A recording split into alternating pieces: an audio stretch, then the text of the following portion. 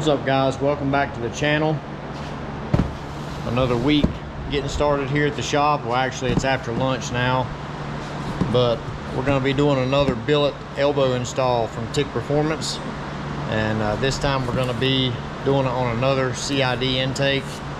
Actually, I haven't even got this thing out of the box yet, so I don't know which one it is. It is the 5.0. So basically on all these CID intakes, just because I've done several of them, we're going to be milling this down until the threads disappear, and that's about where it comes out right as far as the opening for the billet elbow flange. So I'm going to get this thing chucked up on the mill. We're going to put our cutter head on there. We got some new teeth on that thing, so hopefully it'll go through the aluminum a little bit better than the stuff we had on there. And we'll start making some chips.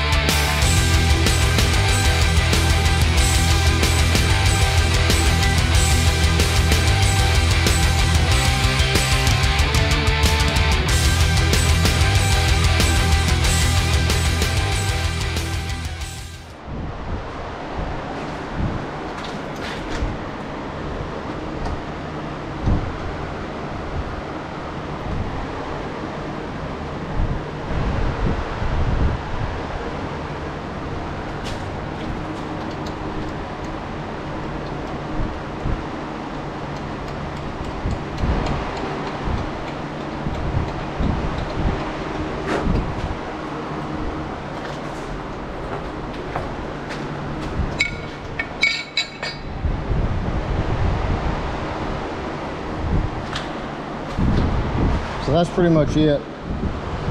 Like I said, on all these CID intakes, your stopping point will be whenever your threaded holes disappear.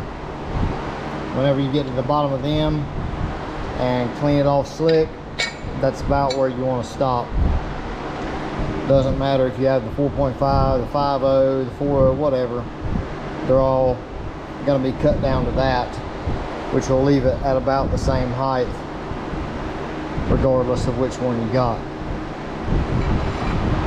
So you can see that opens it up to about the widest point. That's going to be your thinnest point right there. We probably could have stopped a 1/4 inch sooner or something, but wanted to come in here and get these corners opened up as much as I can. I always go in here and weld these for some inside support. So that's it. We'll get it all vacuumed up and get it on the bench.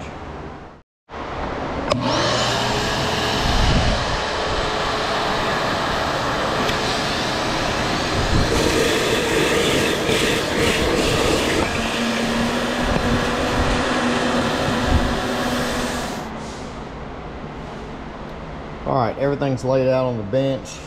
What I've got to do now is take the drum sander and knock that little knife edge off the corners and just slick it up real good. Make sure there's no burrs. And we'll be ready to start some welding.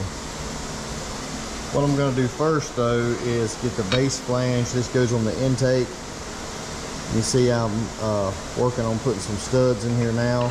I'm going to put 4 studs in there where I can clamp it down, and I probably will take the elbow and tack it all together and tack it all the way around this flange, which will make it super rigid and help hold this flat.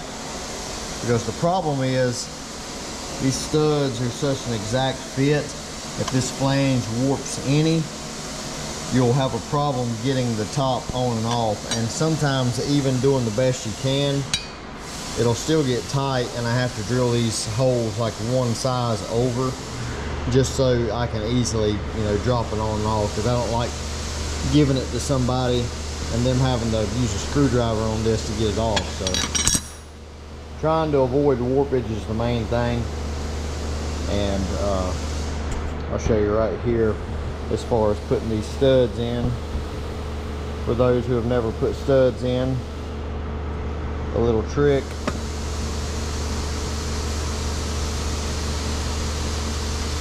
Is to use 2 nuts.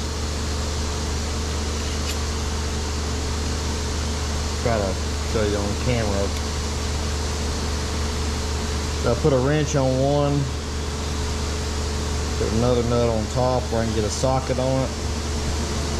We'll start.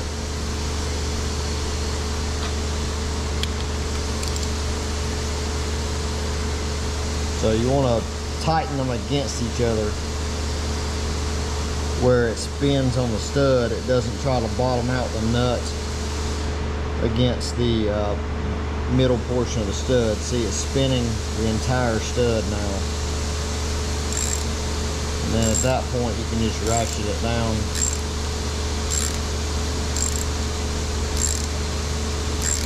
These you want to screw all the way in until they stop. If you don't,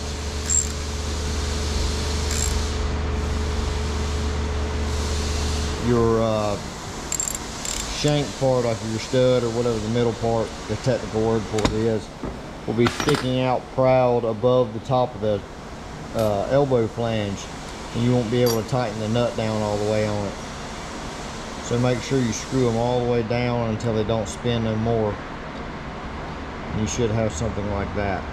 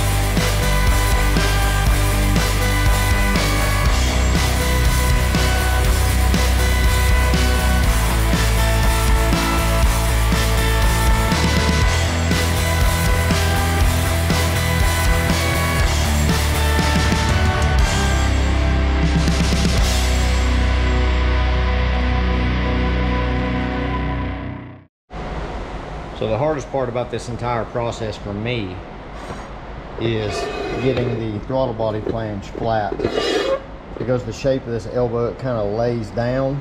It's kind of hard to get that thing in a spot where you can keep it pushed up against the elbow, tack it on, and still keep it flat. So I usually just have to put one tack in the middle and then kind of mess with it with the level. You've seen on the time lapse, I held the level on the top like that while I tacked it on. So as far as the order of assembling this thing, the way I did it in the time lapse is about the best way I have found to get everything welded together really good and everything look super clean. Main thing is getting it on the bench where you can weld it comfortably, and you see it'll stand up on the throttle body flange. So if you go ahead and put that on, you can rotate it around like that, like a rotisserie. If you've got a rotisserie, fine. I don't have one. I just spin it on the bench. But all that's welded up now. I'm going to get it tacked to this flange, and then I'm going to bolt it to this, and then we're going to weld around the flange on the intake, and then lastly get this welded up.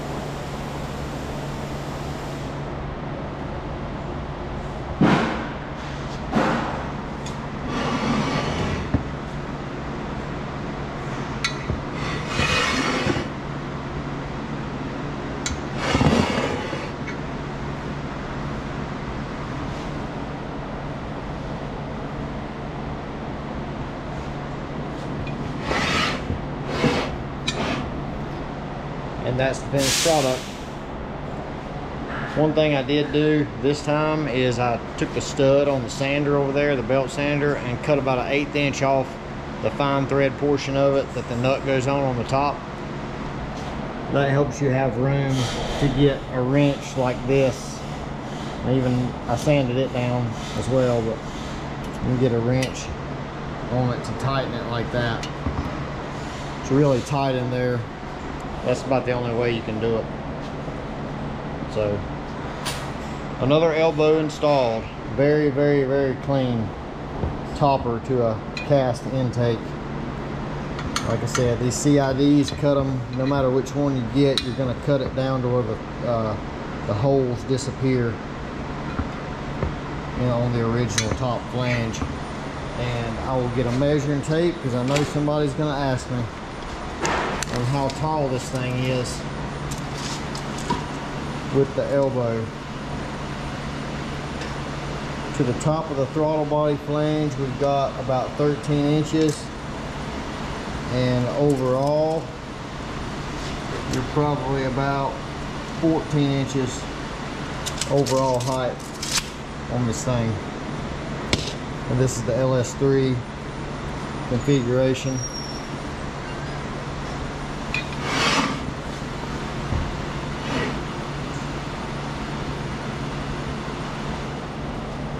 Welded on the inside there. And that's it. It is hot in here. Feels like it's 150% humidity, if there was a such thing. But another one done. We're going to package it up and get it out the door. So thanks for watching.